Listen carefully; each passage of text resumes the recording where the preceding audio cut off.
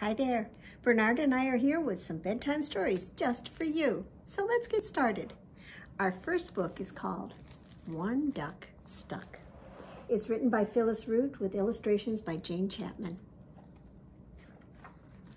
And this is published by Candlewick Press. So I'm going to get in frame here so you can see all the pictures. This is kind of a counting book, but it's also a good story. Down by the marsh, by the sleepy, slimy marsh, one duck gets stuck in the muck down by the deep green marsh. Help! Help! Who can help? We can, we can. Two fish, tails going swish, swim to the duck, splash, splash. But no luck, the duck stays stuck deep in the muck down by the squishy, fishy marsh. Help! Help! Who can help? We can, we can. Three moose munching on spruce plod to the duck, clomp, clomp.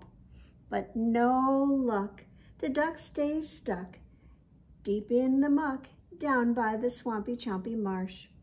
Help! Help! Who can help? We can, we can. Four crickets chirping in the thickets leap to the duck, pleep, pleep. But no luck, the duck stays stuck deep in the muck down by the pricky, sticky marsh. Help! Help! Who can help? We can, we can. Five frogs hopping on logs jump to the duck, plip, plop. But no luck, the duck stays stuck deep in the muck down by the creaky, croaky marsh. Help! Help! Who can help? We can, we can. Six skunks climbing over trunks crawl to the duck, plunk, plunk. But no luck, the duck stays stuck deep in the muck down by the soggy, loggy marsh. Help! Help! Who can help? We can, we can. Seven snails making slippery trails slide to the duck, sloosh, sloosh. But no luck, the duck stays stuck deep in the muck down by the slippy, sloppy marsh. Help! Help! Who can help? We can, we can. Eight possums nibbling on blossoms crawl to the duck, slosh, slosh. No luck, the duck stays stuck deep in the muck down by the reedy, weedy marsh. Help! Help! Who can help? We can, we can. Nine snakes, leaving little wakes, slither to the duck, slink, slink. No luck, the duck stays stuck deep in the muck down by the messy, mossy marsh. Help! Help! Who can help? We can, we can. 10 dragonflies zooming through the skies whir to the duck, zing, zing. But no luck, the duck stays stuck deep in the muck down by the muggy, buggy marsh. Help! Help! Who can help?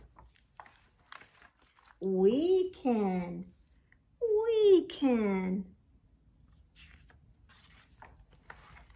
Splish, chomp, pleep, plop, plunk, sloosh, slosh, slink, zing. They all helped the duck who got stuck in the muck. Splook!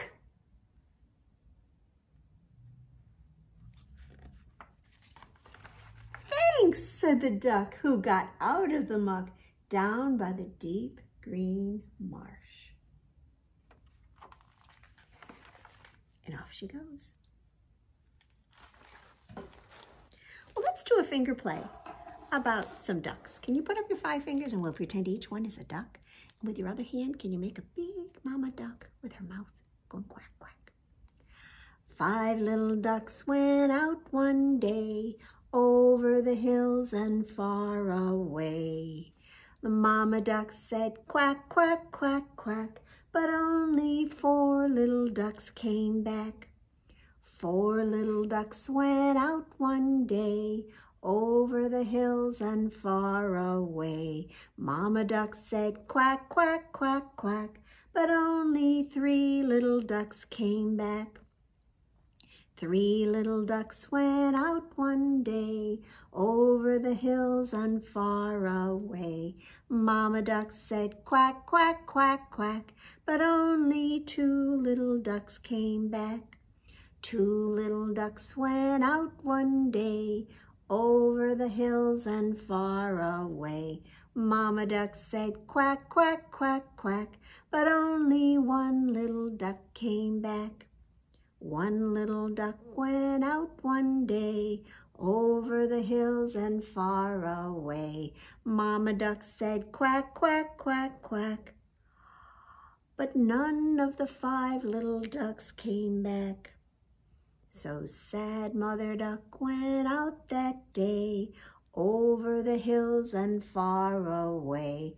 Mama Duck said quack, quack, quack, quack. And all of the 5 little ducks came back, and they were so happy to see their mama, they kissed her. And their mama kissed them back. Our next book is called Little Red Hot. It might sound a little bit like a story you know. This is written by Eric Kimmel and illustrated by Laura Holiska Bythe, and it's published by Amazon Children's Publishing. Now, once upon a time, there was a little bitty Texas gal called Little Red Hot. And folks called her that because she loved to eat red hot chili peppers. She ate peppers for breakfast, lunch, and dinner. And she ate pepper ice cream for dessert. She had hot pepper cake for her birthday with jalapenos on top instead of candles. Now, folks used to say that Little Red Hot could eat fire out of a stove. But Little Red Hot would answer, "No, I wouldn't do that. Fire ain't hot enough for me." Now one day, Little Red Hot's mama said to her, "Oh, Little Red Hot, I heard from Grandma today and she's feeling poorly. I think she has a cold. Could you drop by and look in on her? She'd feel so much better to see you." "I'll do that, Mama," Little Red Hot said. "I'll bake a hot pepper pie, oh, Grandma's favorite. It'll knock those cold germs right out of her." Now, Little Red got busy in the kitchen, and in no time at all, she had mixed up a hot pepper pie. She used Louisiana hot sauce instead of milk and filled the crust with eggs, cheese, and the hottest chili peppers she could find. Jalapeno peppers that could make a grown man weep, and Tabasco peppers that could knock over a longhorn, and habanero peppers that could take the paint right off the wall, and Naga Yolakiyas from India, oh, one of the hottest peppers in the world. Each one came with a warning label. Little Red Hot put the pie in the oven to bake, and she didn't have to even turn the oven on. That pie was so hot, it baked itself. Little Red Hot got on her pony and set off for Grandma's house.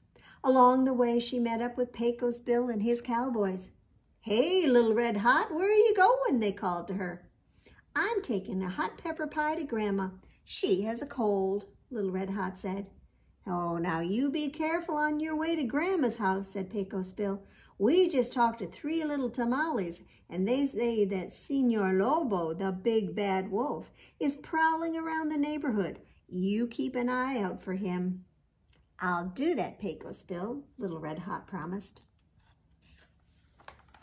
Well, no sooner had Pecos Bill and the cowboys ridden out of sight when Little Red Hot saw a big gray animal loping toward her. "Hold it right there. Don't you come any closer," Little Red Hot yelled. "I know who you are. You're Senor Lobo. Pecos Bill warned me about you." Well, the big gray animal stopped running. "Oh, you got it all wrong, miss," he said. "I'm not Senor Lobo. I'm Senor Coyote. I may be tricky, but I wouldn't hurt a fly." You're mighty big for a coyote, Little Red said. And you're mighty smart, little girl, and pretty too. Where are you going? He asked her.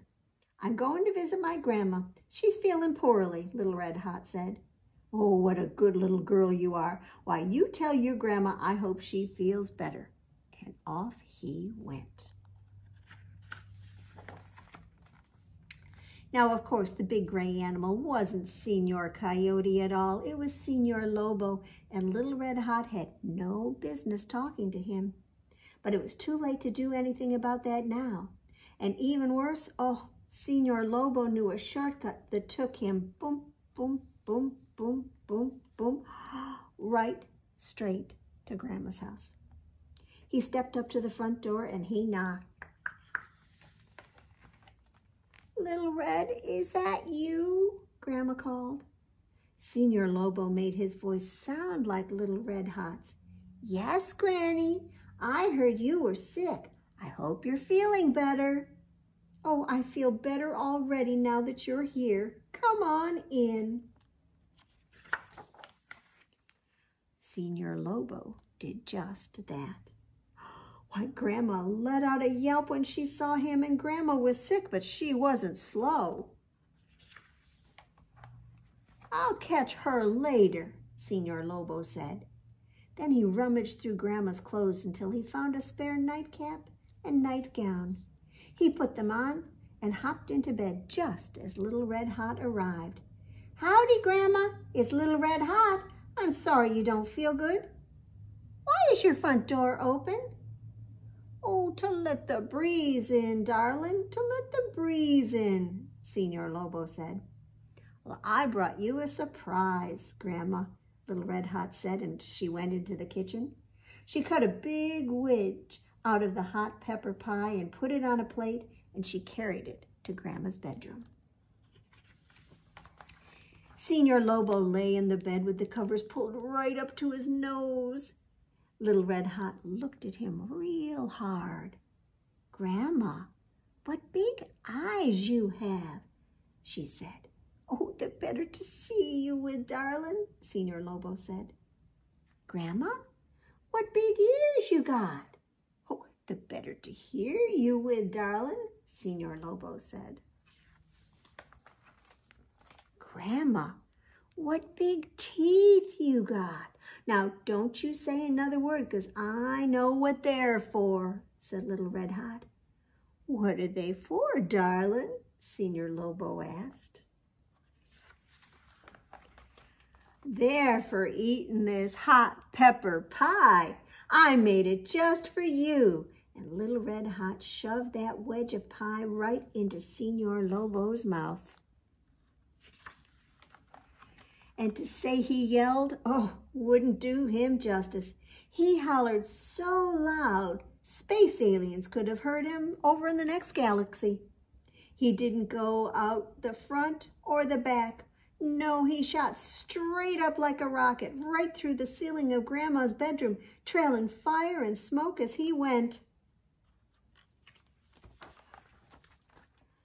And that's when Pecos Bill and the cowboys arrived. Grandma told us Señor Lobo came by. Where is he? Little Red pointed up at the hole in the ceiling. He went that-a-way. I don't suppose he'll be back. Would you all like to stay for supper? I've got hot pepper pie for everyone. Oh, no thanks, Little Red Hot, Pecos Bill said, and the cowboys agreed. We're brave, all right, but not that brave.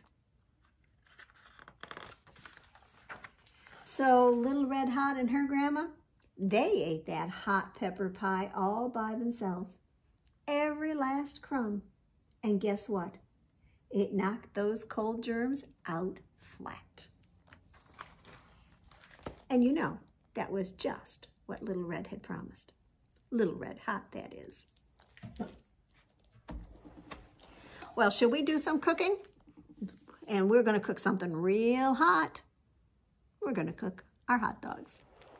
I've got my 5 little hot dogs that are cooking in the pan. The grease got hot and one went bam. So 4 little hot dogs are cooking in the pan. The grease got hot and one went bam. 3 little hot dogs are cooking in the pan. The grease got hot and one went bam. 2 little hot dogs are cooking in the pan. The grease got hot and one went bam. 1 little hot dog is cooking in the pan. The grease got hot and the one went bam. So no little hot dogs are cooking in the pan. The grease got hot and the pan went bam. Well, Little Red took a pie to her grandma, and in our next story, we're going to have a cake. But there's a little bit of a twist at the end. I hope you're okay with it. This is called Oh Look, a Cake by J.C. McKee. He did the illustrations too, and it's published by Clarion Books, a division of Houghton Mifflin Harcourt. And in this story are some animals, a couple of animals you might not be familiar with. Maybe if we go back here, you can see them better. Over here we have a sloth. And over here, a lemur. And this in the middle, well, that's no critter. That's the cake. Oh, look, said Sloth. A cake. We should have a party. Well, who would you invite? Lemur asked. How about Elephant? Don't be silly. He'd eat the whole cake. Tiger? No, she'd eat the whole thing too. And then you, and then me. Peacock, maybe? Forget it. That guy won't eat anything prettier than he is. What about Ant? That's just asking for trouble. Well, why? Well, if you invite one ant, you've got to invite them all. And have you ever tried cutting a cake into that many pieces? Porcupine? Only if you like your cake extra spiky. Ooh, can you see those? How about Unicorn? He's so cool. Wait, what? That's just a horse in disguise. And anyway, he's busy today. Well, there's always Dolphin. That show-off would do everything but eat the cake. Oh, and there's one other thing. There's no water around here. Exactly. Rhino? She's trouble. Tortoise? Sugar does things to him. Chameleon? Haven't seen her in weeks. And Python? Oh, terrible table manners. But wait, that means there's no one left to eat this cake except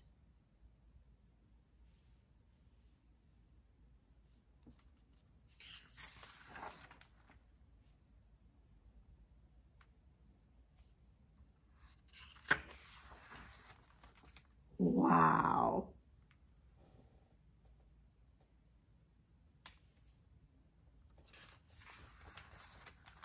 My cake. You ate my beautiful cake that I made for my birthday. Oh, we're sorry, Tiger. Oh, don't worry. I can still get it back.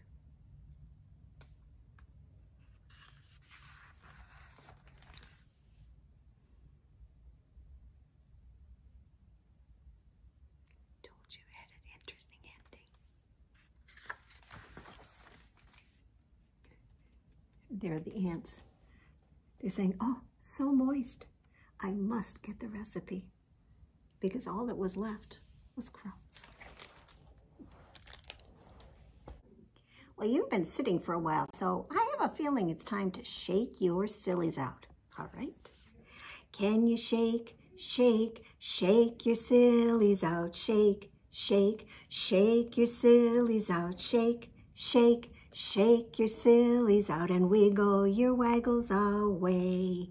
And can you clap, clap, clap your crazies out? Clap, clap, clap your crazies out. Clap, clap, clap your crazies out and wiggle your waggles away. Can you stretch, stretch, stretch your stretchies out? Stretch, stretch, stretch your stretchies out. Stretch, stretch, stretch your stretchies out and wiggle your waggles away. Can you stand up? Because it's time to jump, jump, jump your jiggles out. Jump, jump, jump your jiggles out. Jump, jump, jump your jiggles out and wiggle your waggles away. Can you yawn? Yawn your sleepies out. Yawn.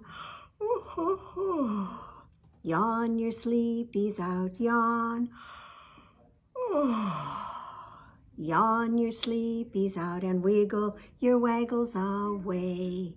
Can you shake, shake, shake your sillies out? Shake, shake, shake your sillies out. Shake, shake, shake your sillies out and wiggle your waggles away. I hope you've got them all out because we've got a brand new book from the library. This is called The Moose Fairy. It's written and illustrated by Steve Smallman, and it's published by, I love this, Happy Yak. Now, Moose was walking through the forest one day when he saw a giant poster. May I read it to you? It said, Secret Fairy Club. New members wanted. Meeting today, 11 o'clock, at the old oak tree. Bring your own costume. Free fairy cakes. All welcome. P.S. Top secret. Moose couldn't believe his luck. He'd always wanted to be a fairy. I must find something to wear, he thought, and he ran off to get ready. Now back home, Moose looked through his dress-up box and tried on some outfits. Could this work? No. A clown fairy? No. This hat? Mm-mm. Aha, my wand and crown. Ta-da! This is the one. Moose felt fabulous in his fairy costume, but when he arrived at the old oak tree, he couldn't help but notice that everyone else was, well, little. What are you doing here? Asked Mouse rudely. I've come to join the Secret Fairy Club, replied Moose in a loud whisper. Shh, said the others. It's a secret. But the poster said, all welcome, replied Moose, confused. Oh, you are welcome, Moose, said Miss Twinkle, the head fairy. Now, time for the tests, everyone. There was a twirling test, a wand-waving test, and a making glitter pictures test. Oh, Moose loved them all. Then they had to say the fairy oath. Do you see they all raised their hands? Or their hooves. Fairies are kind to all creatures. Fairies are not mean or bitter. Fairies help others in troubles or need and make pretty pictures with glitter. Well done, everyone, said Miss Twinkle. You've all passed. Moose was so excited. Next, Miss Twinkle taught them the secret knock to open the clubhouse door. Why don't you try it first, Moose, she said. Knock, knock, knockety knock, knock, knock, knock. And as if by magic, the secret door opened. But it was so tiny. Everybody else ran laughing into the clubhouse, but poor Moose was left outside. That rude little mouse stuck her head out of a window. You can't be in our club, she said. You just don't fit in. Feeling miserable, Moose walked away. Taking a bath, Moose? Asked Fox as he watched from the riverbank. No, sighed Moose. I'm trying to shrink so I can get into the secret fairy club and eat fairy cakes with all the little creatures. Fox thought of all those little creatures stuffed with fairy cakes. Sounds delicious, he grinned. I think I'd like to join too. Well, it's in the old oak tree, said Moose miserably. Oh, that was a secret, wasn't it? The secret knock goes knock, knock, knockety knock, knock, knock, knock. But don't tell anyone. It's a secret. But Fox had already gone. Back in the old oak tree, Miss Twinkle looked around. Where's Moose? She asked. The fairies looked out at each other rather sheepishly. He's gone, wailed Beaver. We were so mean to poor Moose just because he's different, said Squirrel. He was wonderful at glitter pictures, said Mouse quietly. Well, just then, knock, knock, knockety knock, knock, knock, knock, knock. Moose, they cheered. You're just in time for dinner, growled Fox, squeezing through the door. Meanwhile, Moose, dripping with water, approached the old oak tree. Maybe I've shrunk by now, he thought. But suddenly, Mouse heard a cry. Help! He rushed to the tree, but he couldn't get inside. You can't help, came Fox's voice from the tree, because you just don't fit in. Yes, I do, cried Moose, charging at the tree. Crash! Smash! Fox was so scared that he ran out of the tree and disappeared into the forest. The fairies were shaken and scared, but not hurt. Oh, thank you, Moose, they said. You saved us, even though we were mean to you, cried Mouse. Of course, said Moose. I took the fairy oath. Fairies are kind to all creatures. Fairies are not mean or bitter. Fairies help others in trouble or need. And they all together said, and make pretty pictures with glitter. We were just about to make some glitter pictures. Will you join us? Asked Miss Twinkle. But you said I don't fit in, said Moose sadly. We were wrong, cried the fairies. You are the best fairy of all. That's right, said Miss Twinkle. In fact, you don't just fit in. You belong. And for the first time in a very long time, Moose felt that he really did. I think he's going to like being a fairy, don't you? Well, I'm pretty sure if Moose was here, he'd wave his magic wand and he'd make sure that everybody has a piece of pretend bubblegum because it's time. So reach in your pocket, and I'm sure you'll find, whether it's in a real pocket or a pretend pocket, a piece of pretend bubblegum. Unwrap it, throw the wrapper in the trash, and then pop that gum in your mouth. Chew it up until it's all soft and squishy, and then we'll do something disgusting with it, right? Here we go.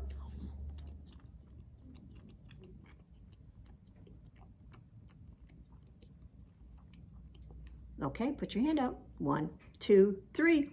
Oh, and clap your hands together, and now your hands are stuck with sticky, sticky bubble gum, sticky, sticky bubble gum, sticky, sticky bubble gum, stick it on your nose. On stick. Sticky, sticky bubble gum, sticky, sticky bubble gum, sticky, sticky bubble gum, stick it on your shoulder. On stick. Sticky, sticky bubble gum, sticky, sticky bubble gum, sticky, sticky bubble gum, stick it on your chin. On stick. Sticky, sticky bubble gum, sticky, sticky bubble gum, sticky, sticky bubble gum, stick it on your back. On stick. Sticky, sticky bubble gum, sticky, sticky bubble gum, sticky, sticky bubble gum, stick it on your cheek. On stick. Sticky, sticky bubble gum, sticky, sticky bubble gum, sticky, sticky bubble gum, stick it on your knee. On stick. Sticky, sticky bubble gum, sticky, sticky bubble gum, sticky, sticky bubble gum, stick it on mom or dad. On stick. Sticky, sticky bubble gum, sticky, sticky bubble gum, sticky, sticky bubble gum, stick it on your toe. On stick. Sticky, sticky bubble gum, sticky, sticky bubble gum, sticky, sticky bubble gum. Time to throw it in the trash. Choo. Well, let's get ready for our flannel board story. And I'm hoping all of the pieces will fit on here today. I'm going to make sure that I've got the whole board in frame here because there's going to be a lot of things going up here. Well, let's put it way up at the top here. Do you know what that is? Recognize it? Polar bear, what do you hear? I hear a lion roaring in my ear. Lion, lion, what do you hear? I hear a hippo snorting in my ear. Hippo, hippo, what do you hear? I hear a flamingo fluting in my ear. Let's get him going this way. Flamingo, flamingo, what do you hear? I hear a zebra braying in my ear. Zebra, zebra, what do you hear? I hear a boa constrictor hissing in my ear. Boa constrictor, what do you hear? I hear an elephant trumpeting in my ear. Elephant, elephant, what do you hear? I hear a leopard snarling in my ear. Leopard, leopard, what do you hear?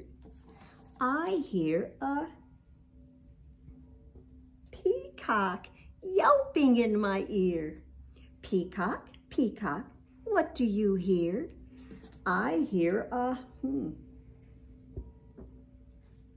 move him back a little bit more. Because I don't think he wants the walrus so close to him. Told you it was going to be a tight fit. I hear a walrus bellowing in my ear. Walrus, walrus, what do you hear? I hear a zookeeper whistling in my ear. Zookeeper, zookeeper, what do you hear? I hear a polar bear, a lion, a hippo, a flamingo, a zebra, a boa constrictor, an elephant, a leopard, a peacock, and a walrus. That's what I hear, and so will you if you ever come to visit us all at the zoo. Should we count and see how many animals he has to take care of there?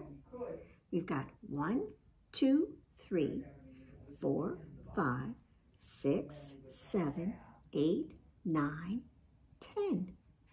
10 animals. That's a lot of work. Well, should we finish up with our Sandra Boynton book? And tonight we're going to have Dinosnores. This is published by Workman. Now, when the sun has gone down and the blue stars appear, then the dinosaurs know that their bedtime is near. So they all clean their teeth and their sweet faces too. Then they wriggle. Can you wriggle? And stretch just like dinosaurs do. Their pajamas are cozy. They all put them on. Then they yawn, and they yawn, and they yawn, and they yawn. Now they all settle down in a dinosaur heap, and they all close their eyes, and they all fall asleep. And soon they are dreaming, our dinosaur friends. I'm afraid this is when all the snoring begins. Honk, shoo, honk, shoo, honk, shoo, honk, shoo. Were you doing that along with me? Because that's how loud it would be with the dinosaurs. The snoring goes on and on and on through the night. They never stop snoring till the first morning light. I like all the dinos, but I just want to say, thank goodness those Dinosnores live far, far away. Well, those are our stories for tonight. I think Bernard has already gone to bed, so it's just going to be me saying good night. We'll see you next week for some more bedtime stories here at Wood Library.